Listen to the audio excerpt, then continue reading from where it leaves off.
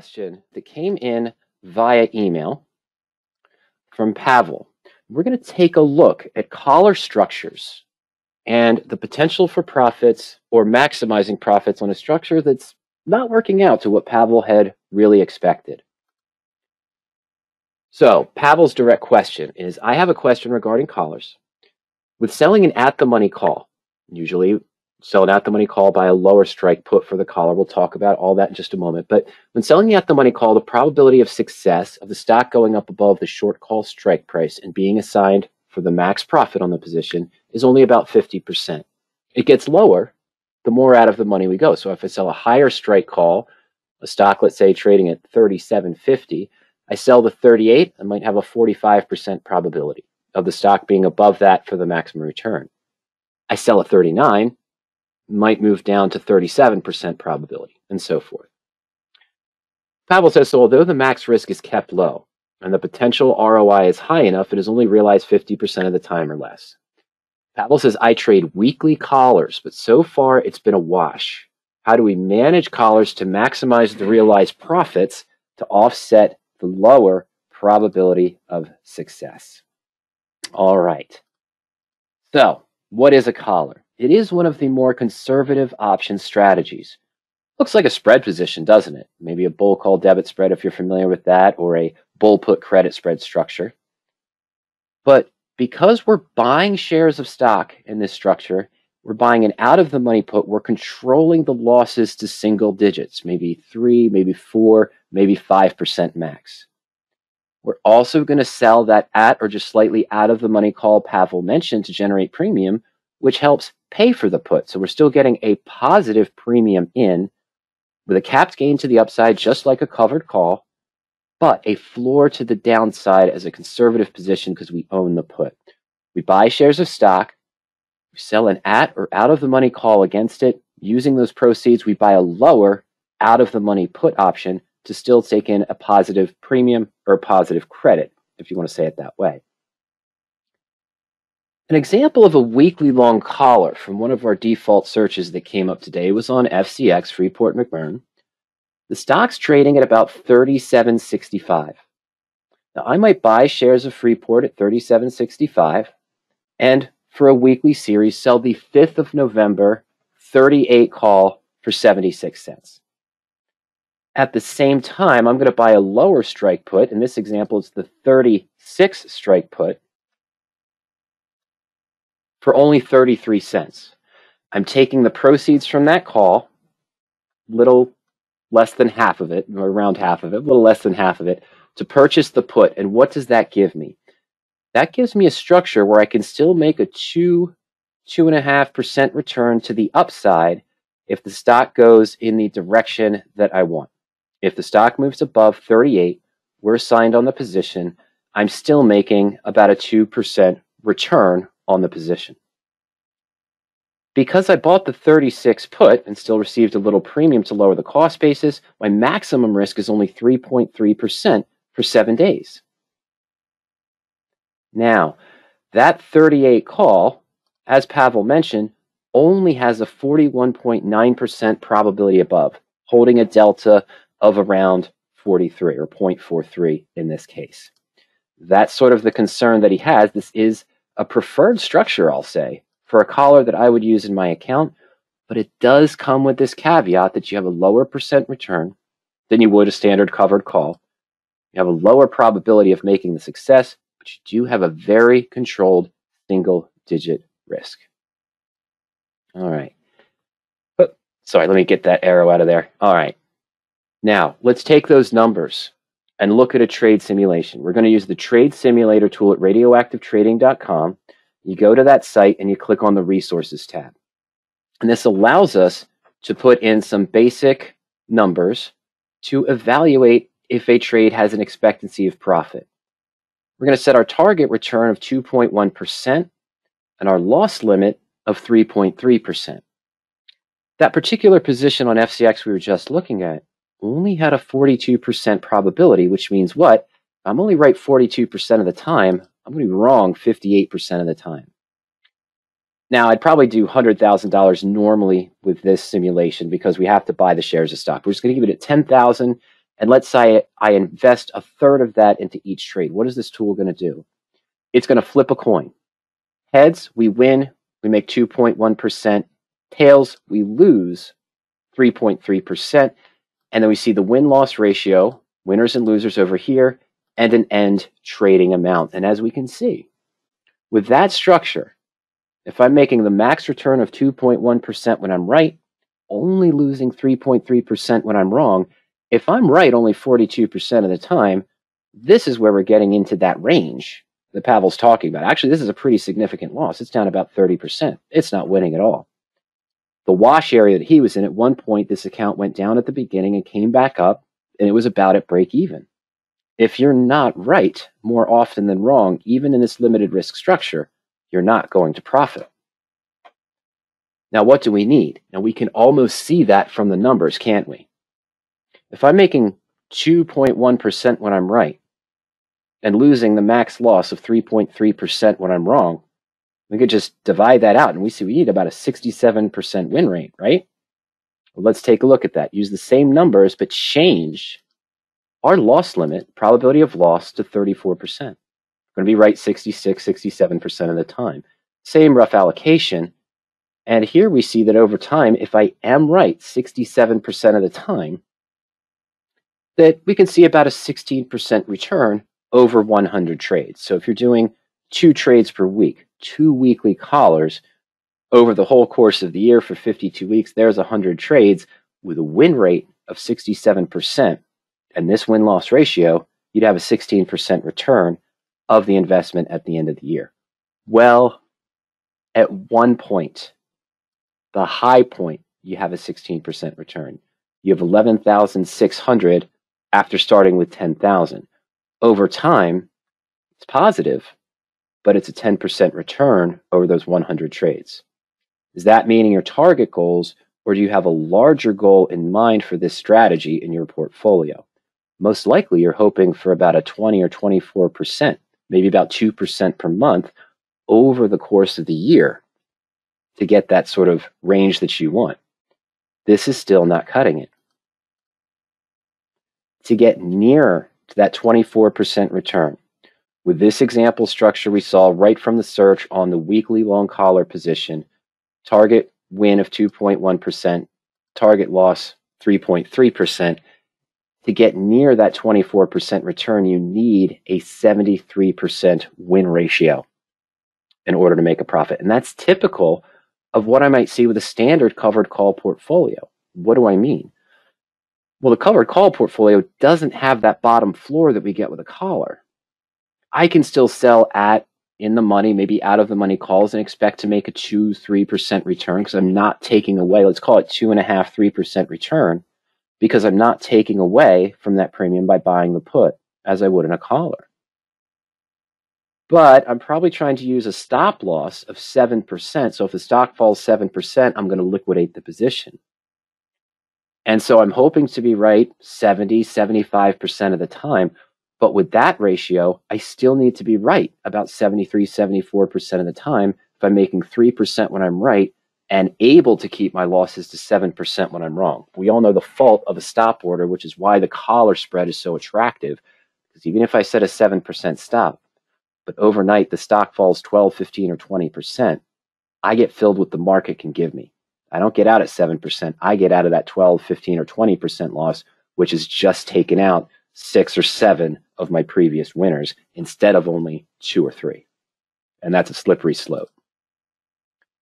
Now, let me go into a little back history here.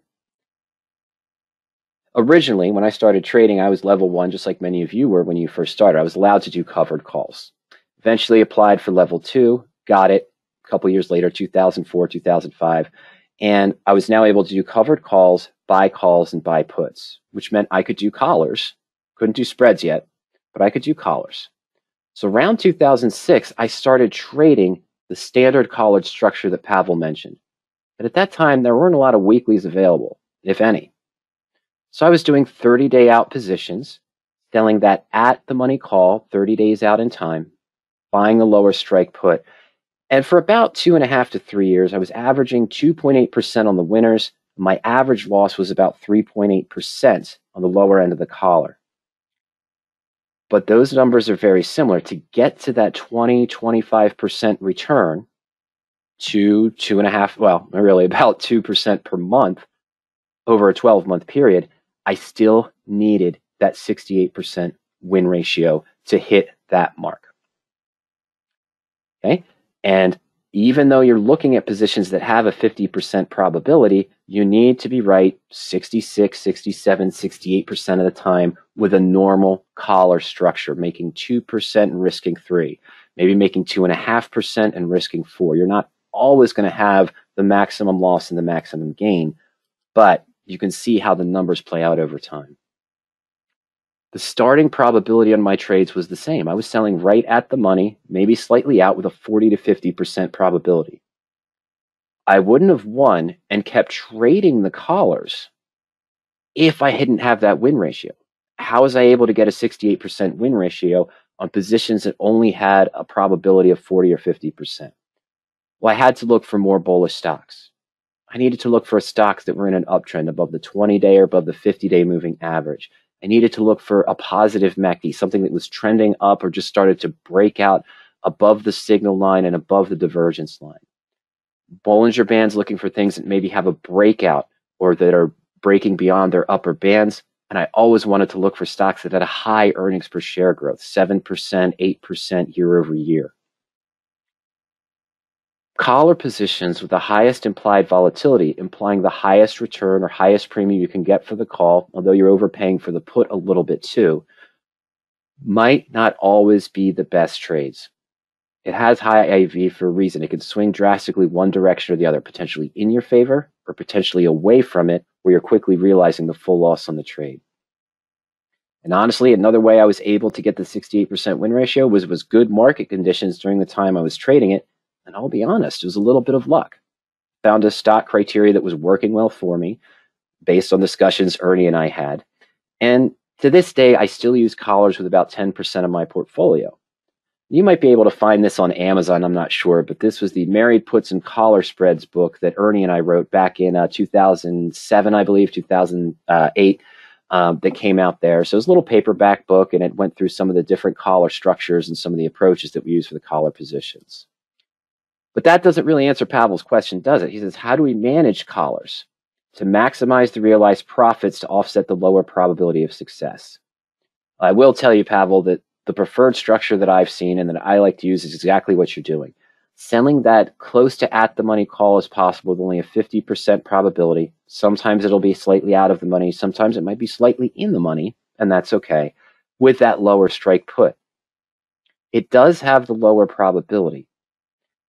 Rather than a management, because you only have 5 days to trade these positions and these weekly collars you're doing, you don't want to overmanage it and micromanage it when you're just trying to fight for maybe a 1.7, 1.8% return. Do you get out when you have half of it, if 0.9%? Well, if you're still taking the losses to the downside of 3.5%, that's not going to get you to winning unless you're right 86 or 87% of the time now. You're going to need a bigger win ratio if you start taking the gains early. Could you start taking the losses, less losses, closing early if your sentiment changes? Yes, but again, you're in such a short window of time frame with these weekly collars. I would say focus on the underlyings and the criteria first. You maybe want to look for more bullish stocks. Use some of those more trends, such as a positive MACD, stocks with a higher earnings per share growth, maybe just had a Bollinger Band breakout. You might also want to consider looking a little further out in time. Look 2 to 3 weeks out in time. You're not going to have double the return, and you might have a higher at risk, but you have more time for management and more time for the stock. If there's a day, a Tuesday or Wednesday where the market suddenly pulls back, if I'm still 8 days to expiration, 10 days to expiration, I might see a recovery rather than the remaining 2 days or 3 days I need by just selling week by week. Might give you more time for management and for the stock to achieve its goals of what you're looking to accomplish. Can we increase the probability? Other bullish income plays, we talk about in the money covered calls, out of the money cash secured puts or naked puts, and high probability bull put credit spreads can give us a higher probability but with a lower return. And that's really for what I'm referring to, the covered call and the cash secured naked put. What do I mean by that? If I just did a covered call on FCX, bought our stock around 37.67, and I sold the 36 call for maybe $2.97, $2.87. Well, I'm $2.67 in the money. So most of that 287 is intrinsic that I'm giving up, but I'm still potentially making a 20-cent profit, which might only be a 0.7 or 0.6% return. But where am I? I'm at a 74, 75% probability of getting assigned and earning that return in the next 5 days. Can you do that with a collar? Well, of course, but does it give you the risk rewards you want? Let's not go to 35. Let's just go a little bit in the money. For about a 60% probability, we buy FCX at 37.65. Sell the 37 call with a 58.9% probability above, a little bit better. We buy the 35 put. Now we still get a $1.12 positive premium. And this puts us up in a collar where we can make 1.3% if the stock stays above 37.67 for 7 days. But we're risking 4.2% if it falls below 35 in the next 7 days. Is that positive expectancy or a recipe for disaster? It's not necessarily a recipe for disaster, but it's not giving us a positive expectancy either. Take that target return of 1.3%, loss limit of 4.2. Let's round it up from 58.9% probability to put it at 60 Pavol. So we have our probability of loss of 40%. What happens with 60 wins and 40 losses? Well, at one point we did, again, just hit that break even. But later on, after 100 trades of wins and losses, down about 26%, down about 7,300 on the portfolio. That's not going to cut it. Looking at these numbers, where do you think we're going to be? We're probably going to need to be around a 75% probability or higher. That's the nature, unfortunately, of the collar spreads. To get the maximum premium on the call, selling right at the money, that's what we want with this strategy. We want to be right at the money to get that time value on the ATM bell curve, buy a lower strike put so we still have a positive premium, but we are accepting 40, 45, maybe a 52% win ratio. So we may have to do some extra management, but with only 5 days to go on a weekly spread, you could easily overmanage the position. Now, I know one frustrating thing that investors and power options users might find about the collar spreads and our collar searches, because there are multiple ways to skin a collar. Why are there so damn many 7, 8 different default collar searches on power options? And the reason is to serve the goals of investors. The standard collar structure is what you're going to see. It's a bullish expectation. It's not neutral to bullish necessarily. It is a little bit more bullish. I want the stock to move up and then stay where it is after it moves up. The initial values default search, standard collars, is a standard collar structure we're talking about. Selling the at or out of the money call, buying a lower strike put 30 days out. The weekly collar search is the same structure as above as we saw with FCX, just in a shorter time frame. Now, the debit collars I know won't suit your needs. What's the debit collar? And this way we shift both legs up. I'm buying an at-the-money put, 7, 14 days out in time, and selling 1 or 2 strikes above that further out of the money call, now with only a 25, 30% probability. Why would I do this? Well, you have a lower probability.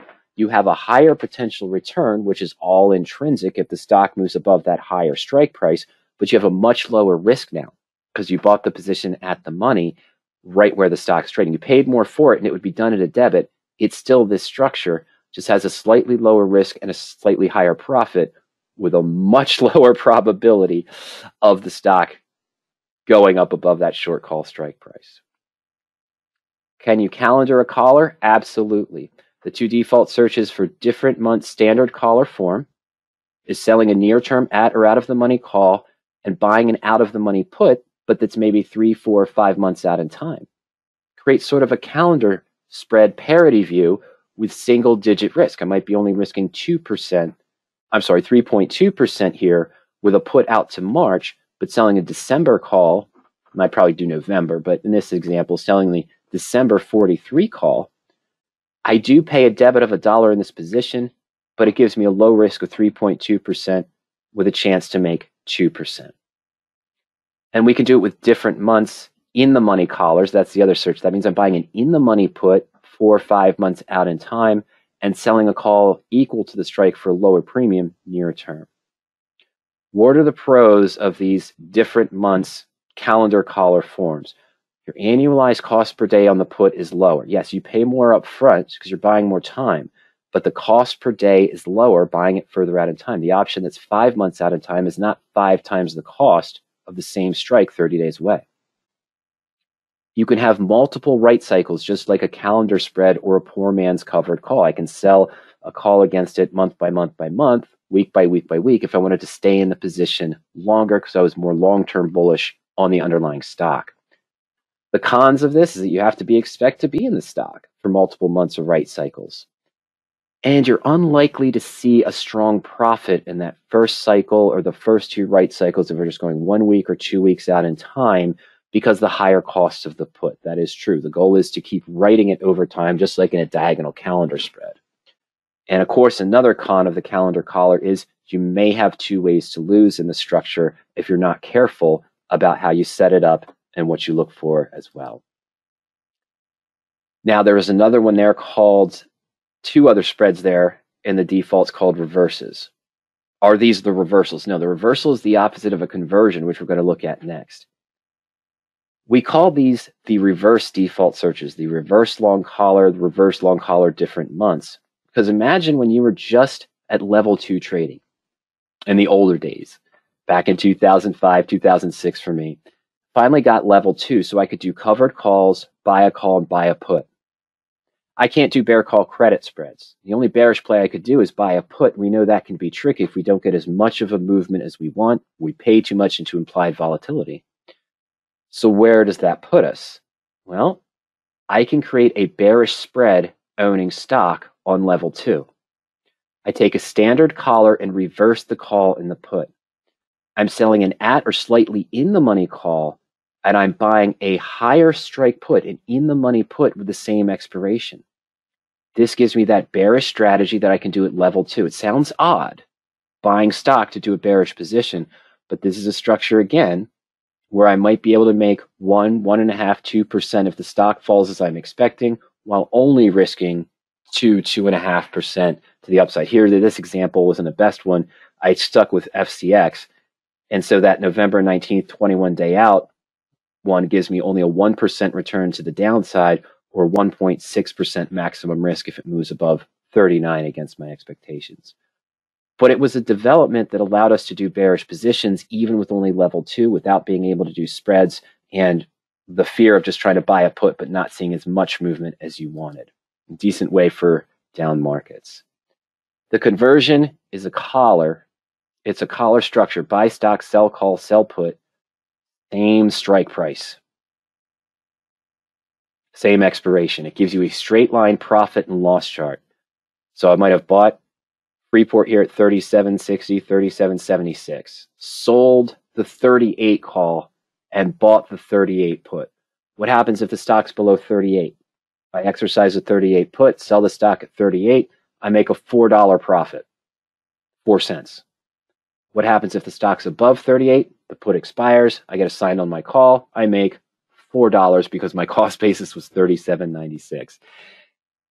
It's a no-risk trade with a guaranteed profit, but it's not often used by retail investors, and you can see why. We're not talking about $4 or $400 of profit here. We're talking about 4 cents or $4 total for a 3-leg transaction. You might find some better ones, but again, the conversion is not commonly used, but it is a form of a collar, and that's why it's there in the search. The reversal, a true reversal, is the opposite of this. Instead of buying the stock, selling a call, buying a put, we do everything backwards. We short the stock, we sell the stock, short the stock, buy a call for protection to the upside, and sell a put like a covered put where you short stock and sell the put. We're not going to get into that, but that's the true reversal. On the collars, we're talking about a reverse collar to show a bearish spread while being long stock, if that's all you're able to do. My direct thoughts to Pavol. How do we manage collars to maximize the realized profits to offset the lower probability? My suggestion is stay at the money as much as possible, right at the strike price. Sometimes a little bit in the money, sometimes just a little bit out, 45 to 55% probability. Don't do one that's maybe too far out of the money, 2 strikes out, that's showing you a 35 or 30% probability. Try to stay right at the money with the structure that you want. Start analyzing your stock criteria. Make sure you're looking for strong fundamentals, good earnings per share growth, maybe a good PE ratio, which is hard to come by these days sometimes. Make sure you're looking at good technicals. You want a positive MACD. You want an uptrend. Make sure you're not choosing the one that just has the highest return. As we mentioned, because you are starting with that 50% probability, Pavol, you're not just neutral to bullish as I might be with an in-the-money covered call, an out-of-the-money cash secured put with a higher probability, or a bull put credit spread. I need the stock to move up. I'm going to look for some other higher potential fundamentals and technicals that are showing more growth or point to a more bullish move. And I might not always think that the highest IV is the best trade because that might point to an event on the horizon that could cause fluctuations out on the stock. Take a look at some of your last trades, Pavol. And then if you can, on the power options tools, if you have access to the history, go back and look at those trades. What if you had sold them 2 to 3 weeks out in time instead? Were the losing ones that were only 5 or 6 days out in time, if you gave yourself that extra time, did it move more in your direction after a little blip or a sudden hiccup in the day where you're looking at near the full losses, but then only had 2 days or 1 day to get back to break even? Now maybe you have 7 extra days or 8 extra days. Does it work out better? I can't answer that. I didn't get a chance to do any testing today, but you might want to consider that. I don't necessarily think you should manage the collars to the upside, meaning that if I open that position we looked at with a potential 2.1% return, should I close the collar on Wednesday if I've made 1.05% return? I'm not sure. I think I want to let it go longer to try to get more profit. But what you may want to consider is trying not to take the full loss on the collar in this very short time frame that you're in. If the sentiment changes, a trend reverses, the MACD reverses 1 or 2 days after in the trade, or some news comes out, or the market suddenly has a decline, you can get out of the position a day or two early with only a 2.5% loss instead of the 3.5% loss. I might consider liquidating to avoid the full loss. What do you risk? That it does recover in the next day or the next 2 days, and you're back to more of a profitable position instead of taking a loss. That's the chance you have to take.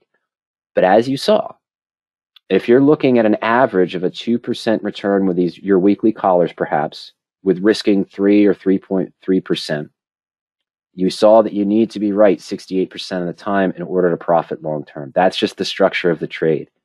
And if I was able to get that, and that's why I kept doing that. You will see full losses on the collar, but try maybe not to take the full loss. If you see a good warning sign ahead of time, get out a day or two early. Now on that, I mentioned that I was using collars extensively. I moved away from covered calls and naked puts in about 2005, end of 2005, beginning of 2006, and that portion of my portfolio is focused solely in collars now. And I did that for a couple of years. Why am I only using 10% of it now? Well, right when we released the collar book, we were also partnering with Kurt Frankenberg, the original author of The Blueprint and owner of Radioactive Trading. I began taking those collar funds and putting them into the married put positions. Now, as I mentioned, over time, a couple of years, the collars were averaging a 2.8% on the winners, 3.3% on the losers, and I needed that 68% win rate to stay successful. I think I was supposed to be 3.8% on the losses. I apologize. Over the years, after 79 married put trades, which take longer to get into, but we start in a structure where it's just the stock and the put, and to maximize the annualized cost of the put, it's 5 to 6 months out in time. I'm averaging 6.4% on the winners because we allow more upside growth to potentially happen. And yes, we will sell a call against them to create a collar as the stock moves up, or other adjustments that's discussed in the full course of the blueprint. But 6.4% on the winners, 5% average on the losers because of the controlled gain, and it's a 59% win rate. That's what the track record shows. That's following all of my positions that we post in the Fusion portfolio. Ernest is much higher. I think he's a 10% average on his winner, maybe a 5.2% on his losers, and he's right, I think, 56, 57% of the time. But you see here, being right only 59% of the time, allowing for more upside growth instead of capping the gain in a standard collar, after 79 trades or after 100 trades, I'm seeing a much better return on investment, even with a lower win ratio. Look at those numbers. I could actually be wrong more often than I'm right. That's not my goal. That's not my goal at all. But I could be wrong more often than right and still make money with the average 6.4% on the winners and only losing 5% on the losers. But they are longer term, I'll admit that. My comment came in and says, yeah, but that's for 4 to 5 months. Right. I might be in a married put every 4 to 5. I mean, in a single married put, excuse me, for 4 or 5 months, and the put might be 7 to 8 months out in time. Following the rules in the blueprint, the full course there at radioactivetrading.com that discusses the proper structure and the 12 different income methods. This is why collars are only 10% of my portfolio, because 50 to 60% of my portfolio is in the married put positions, with maybe 1 standard collar or 2 standard collars in there as well with my other married put positions. So Pavol, as I mentioned, take a look. Take a look to what's working for you for the stock criteria you were using and testing out other stock criteria. Analyze maybe going 2 to 3 weeks out in time. Rather than focus on limiting the winners by closing early if you have a gain, hoping that increases your win ratio so you don't go back to a 3% loss, I might focus on controlling those losers a little bit more. If you start to see signals that move against you, try to maybe, yes, your max loss is 3.5, 3.3%, but if you see the trend change or the market become weak, maybe exit that one early for only a 2% loss, a 2.5% loss. That might help your win ratio if you're still able to get 1.7 to 2.2% on the winners to the upside. Those are my thoughts there for the collars, the different collars that are available. Increasing the probability probably won't give you the structure that you want to meet your goals, Pavol. We saw that. You might be taking on a higher risk because you're using a lower strike put option, and selling it in the money call, you are getting more premium, but you might be at a 3 to 1 risk reward ratio, meaning you may need to be right 75, 77% of the time in order to profit long term.